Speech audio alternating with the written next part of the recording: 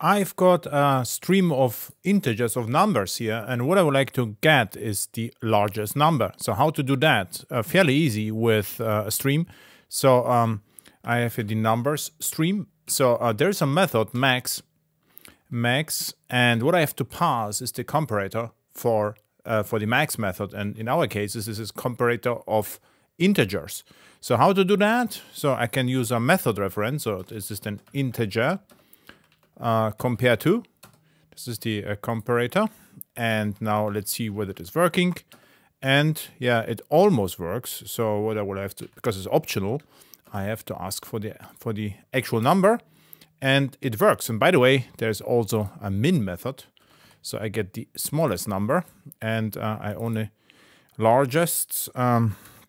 Just rename it to smallest and rerun the code, and it should work as well.